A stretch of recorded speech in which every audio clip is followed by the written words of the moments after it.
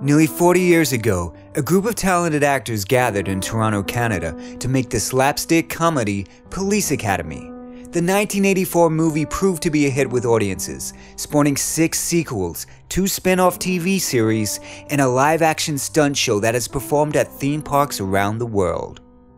But sadly, with the passage of time, the actors we grow up with pass away. Today we will remember these talented Police Academy actors, paying our respects to them and the larger-than-life characters they brought to life. This is Police Academy in Memoriam.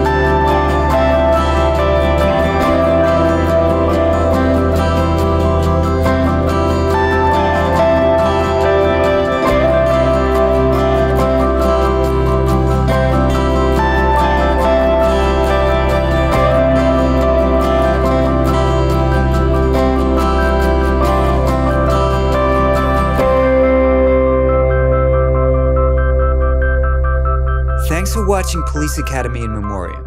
Please remember to like, share, and subscribe.